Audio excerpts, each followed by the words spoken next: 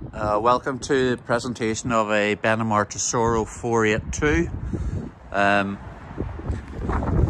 based on the 170 horsepower Ford Transit. Just look down the passenger side of the vehicle here. You've got the toilet cassette. As you come further forward, your mains inlet socket, outside barbecue point and outside shower point. These are all standard fitments on these vehicles. Like most of the modern vehicles these days, we've got AdBlue and diesel here.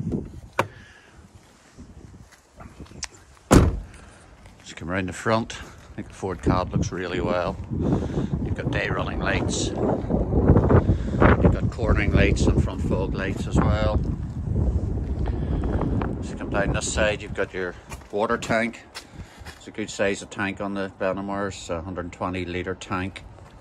And again, gas bottles, very important. A lot of vans these days have very small gas bottle compartments. Benimar will take 2 large bottles.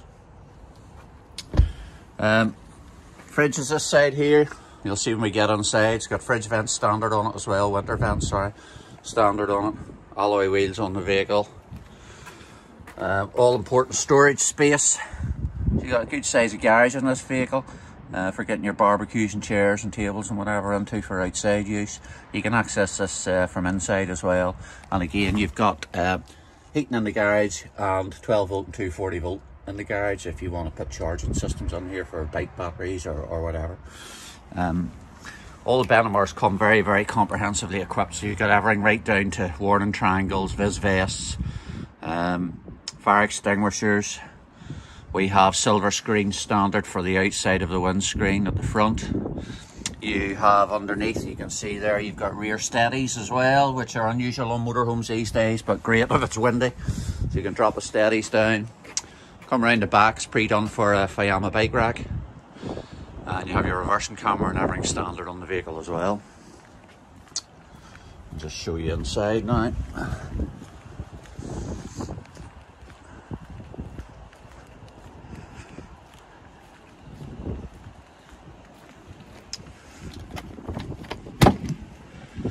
Go inside the vehicle. Very high spec Ford cab, so we've got everything from sat nav, Bluetooth, DAB radio, automatic headlights, leather steering wheel, cruise control, all hand controls on the steering wheel as well. We've aircon in there, passenger airbags, full Remus blinds right round the front as well, so when you want to close it off at night time. If you look up here, lovely big roof light here, which opens. You have little reading lights here as well, which have got USB ports on them, so you can charge your phones from them. And this is the front lounge area. So that seat will swivel completely round as well. And then you've got your travel seat belts there as well. So travel seat belts for 4 people in the van. The entrance area here has got 2 pockets here. Little cupboards to pull out. Another one here. Pulls out as well. Door bin, fly screens and blinds on every window and every roof light. Plenty of sockets in these vans for TVs and whatever, so we can put a TV in the front and a TV in the back of the vehicle as well. It's got Truma 6 kilowatt heating, combi heating, with the iNet system that will allow you to connect your phone to it, so you can control the heating via Bluetooth when you're within the van, or if you put a little data GSM card in it, you can control it away from the van as well, which is great if you're out for a walk and you want to put the heating on before you get back. I'll look into the bathroom. Separate shower, no wet room in these vans, so separate shower. Duckboard and all on it as well. Clothes hanger on the roof there if you want to hang your wet coats on it if you've been out for a walk. Again, roof light again with blinds and fly screens. Thetford toilet on them. Just nicely appointed, all the accessories that you expect of this type of van. So you get back into the back lounge. So this is a U-shaped lounge van. Again, say access underneath that there for storage right around there. And specifically in this van, the all important drop down electric bed. So we've got a electric bed here. I'll drop it down to nearly where it goes to, but I think that bed is about 4'6" across. A good size of bed in a motorhome. You can stop it at any height. It's got safety nets there. If you want to still sit down below and you want to put kids to bed at night, you can put it up higher and lock the safety nets in. There's a little ladder to let you get up in there. If it's just a couple away in the van, you can drop the cushions out here and the bed will come right down to the cushion level here. Okay, so it's a great feature on it. It just means you've got the usual fixed bed in the back of a van at a great height for getting in and out of. I'll just pull that back up again.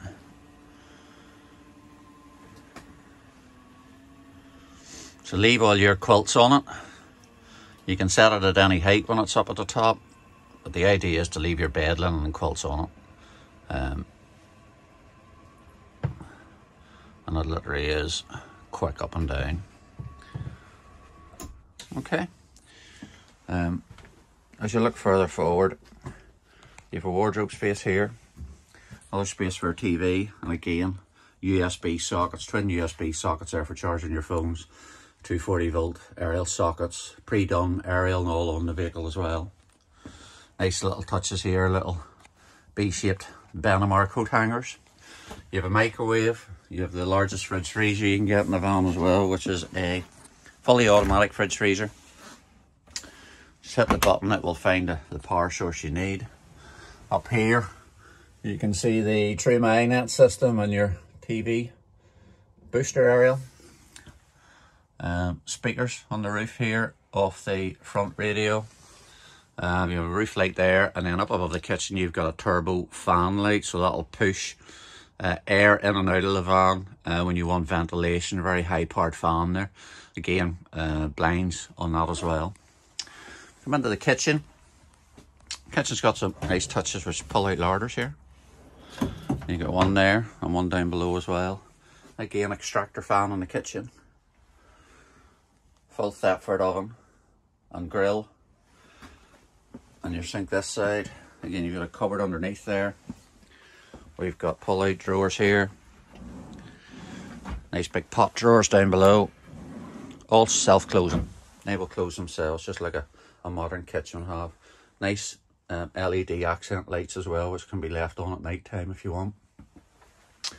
And then on the front, up above the front lounge, we have another drop-down bed. So again, I'll bring it down. It again is the same size as the back bed. It's 4'6" at the head. Safety nets around it there, as you can see.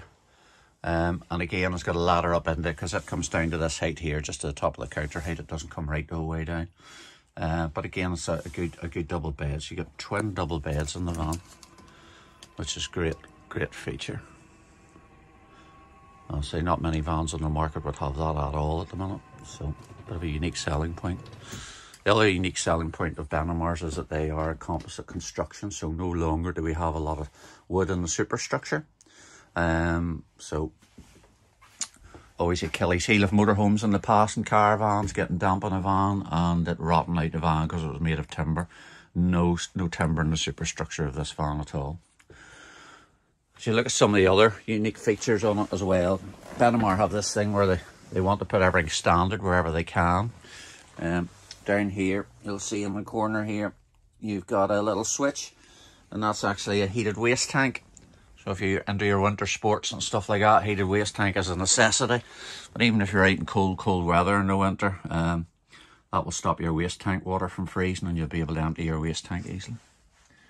Okay, thank you very much.